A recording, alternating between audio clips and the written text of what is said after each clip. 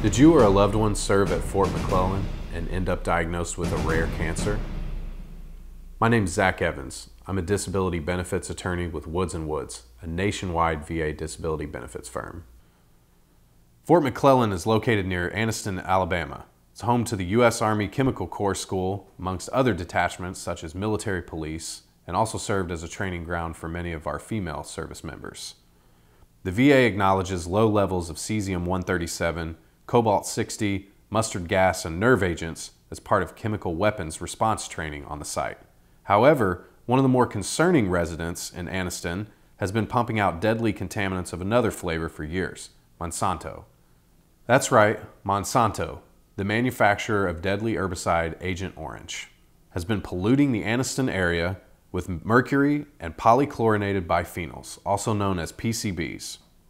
Residents of the town were awarded a $700 million settlement after it was discovered Monsanto had knowingly dumped toxins into area creeks for 40 years, including the drinking water supply. Those who were not included were our servicemen and women who served at Fort McClellan. The International Agency for Research on Cancer has classified PCBs as definite human carcinogens. The EPA believes them to be probable human carcinogens. Endocrine disruption, especially with the thyroid gland, and neurotoxicity are also known consequences of PCB exposure. Residents in the area were found to have over double the risk of fatty liver disease as opposed to the rest of the United States population.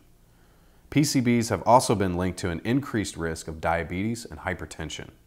If you served at Fort McClellan and were diagnosed with cancer, or if your loved one was, and maybe you've lost them, give us a call at Woods & Woods. We're fighting this issue right now, and we'd love to fight for you.